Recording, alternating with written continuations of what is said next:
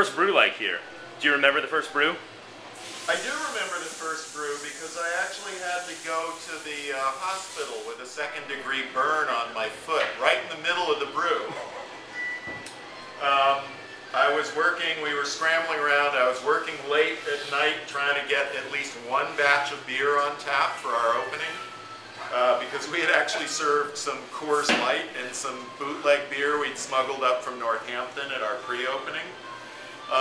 And I was downstairs, I was sanitizing a fermenter. I had accidentally left the racking arm pointed up instead of down, and disconnected the tri-clamp off the valve, and all the water that was in the racking arm went right down and right into my Wellington. And essentially I boiled my foot.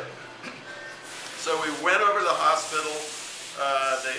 They bandaged me up and put some probably zinc oxide or something on it. And I came back here and finished the brew, hopping around on one foot with a badly burned other foot. And I lost a patch of skin about the size of the palm of my hand off the top of my foot after that, which was uncomfortable for a few weeks. And yeah, but I was the only one who actually knew how to brew beer at the time. That was before Paul Murphy came on board and took over the brewery. So yes, to answer your question, I do remember that first batch of beer very, very well. All right, were you sanitizing the fermenter with hot water? Were you doing hot water sanitations then? Yeah, the whole system was very, very different back then.